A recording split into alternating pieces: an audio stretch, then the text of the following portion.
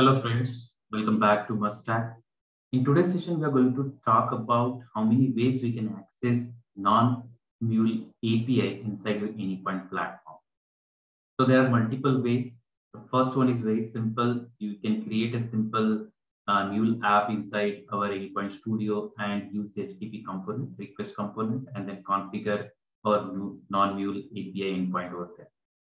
Second option is we can go for the proxy and configure our implementation URL inside the proxy as the non-Mule API endpoint. Okay. But in these two options, we need to deploy these both options inside your runtime manager. That means both the guys who are going to consume your minimum 0.1 V code. Okay. Now I'm going to talk about the third option, which is Anypoint Datagraph, which is a managed service. We don't need to deploy anything in the runtime manager for third option. Okay. So what and how we're going to access that non-Mule API with the help of Anypoint Datagraph. The first thing, what we need to do, we need to create the, so let's say we need to describe our non-Mule API inside your Anypoint platform first. Okay, so that means we need to create a YAML for that non-Mule API inside our design center, and then publish it to the exchange. Once we publish it to the exchange, we can add that to our Anypoint Datagraph, and then from Datagraph we can access our non-Mule API. So let's jump onto the demo. I'll show you how to access that without deploying anything inside the runtime manager. Let me start with the demo. I log into my Anypoint platform. Once you log in, you'll find Datagraph over here. Before jumping onto the demo part, if you want to contribute the Datagraph, you need to have proper permission. So let me show you that permission. So if you go to your access management, if you are using new features, you need to go to the team section. Okay, and inside the team section, this is your root team.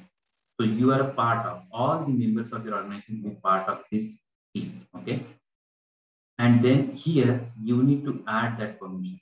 Okay, because root team won't be having any permission at all. Okay, you need to go here and add the permission. Just go to the add permission section, search for Datagraph. So you can see here, these are the contribute, consume, operate, and Datagraph admin. So go ahead and select all those options. Next, select your business group, master business group, select all the environments, and then add permission. Okay. Once you do this, then you can directly jump onto the Datagraph. Okay.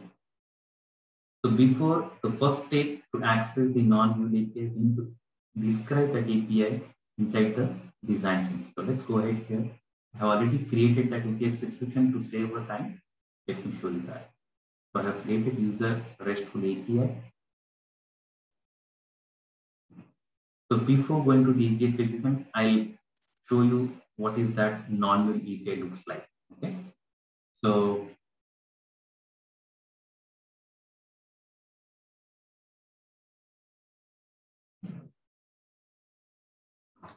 this is a publicly available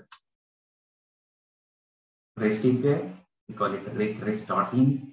We go here, go to single user. We can use this URL for the demo. Okay, so let me use this URL. So whatever output we are seeing here, we are going to achieve this via Anypoint platform. Okay, so if you give 3, you get a data for 3. If I give 27, there is no data for 27. Okay, you will get empty. Okay, so let's see this behavior from the Anypoint data. Let me copy that URL.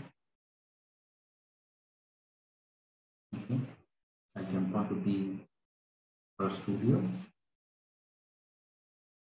Okay, and then here I have described that API. Okay, so you can see here I have users resource with the URL parameter, and you can see the same output which we have seen on the web page.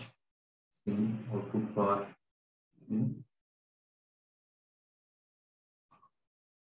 this one.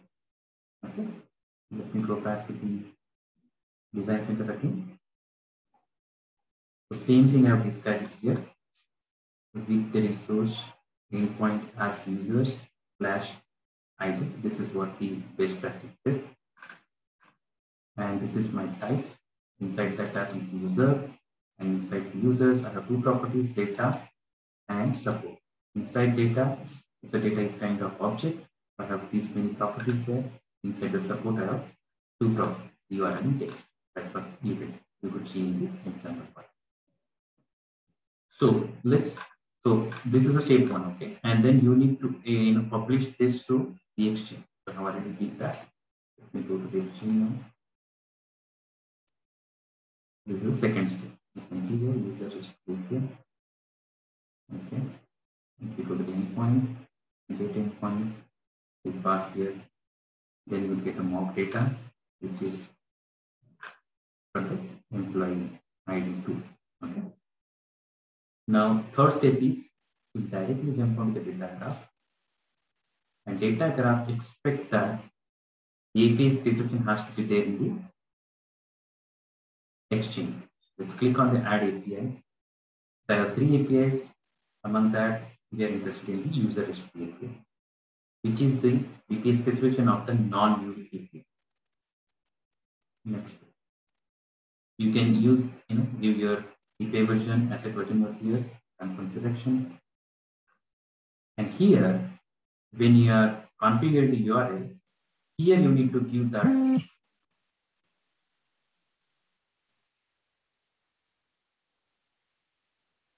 this URL.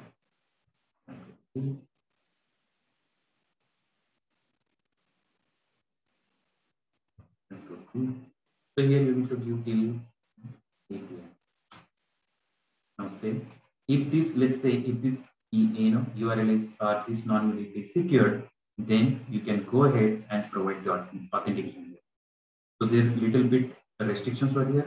In Anypoint Datagraph, so far it's supporting only basic auth and client ID enforcement. Okay, custom internship and password. So right now we have not added any security on top of the, this is openly available. We'll go ahead and we will see now.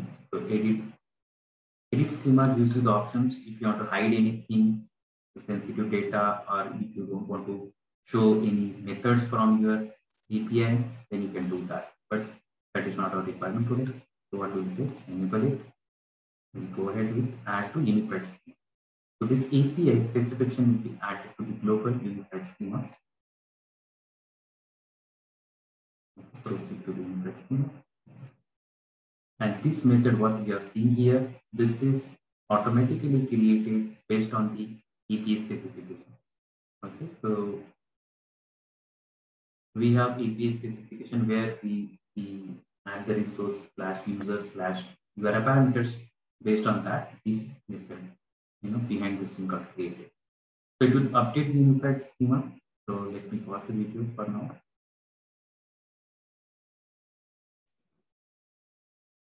So our unified schema is updated. That means our API specification is added to the unified schema.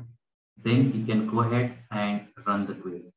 So this will give us the UI to run the GraphQL queries. So I'll just remove the history part. Okay. So let's start from scratch. So we build the query here. Here we get auto suggestions if you press Control plus spacebar. So I got the default option of query. So right now the data graph only supports the query part. Okay, so mutations and other parts are not supported by the data graph. So maybe in future we will, I don't know, so that future roadmap. Okay, so right now we can only query. So let's go inside and again click Control spacebar. You can see here I got the user by ID option. User by ID is expecting the ID parameter. You can see that automatic system, and this is the string parameter. Okay, so let me pass this and start 5. Go ahead and again press Control spacebar. So we have seen that user was having two objects, support and data. Let me go to data. Inside the data, we were having multiple fields like first name, email, last name,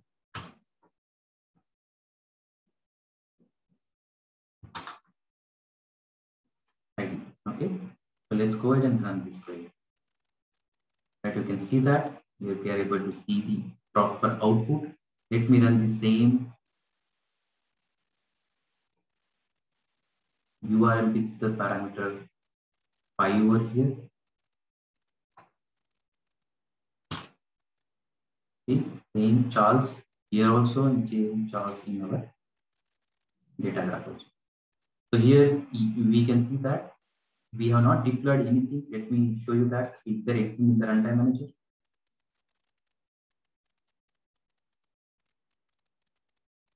Nothing has been deployed in the Runtime Manager. Without deploying anything in the Runtime Manager, we are able to access the Non-Mule API. Definitely, if you wanted to apply proxy, security of your choice, if your URL is not secure, then definitely the option is a proxy API. But if you don't have that kind of requirement, then this managed service Anypoint Datagraph is the helpful option for us. Okay, so that's all from this session.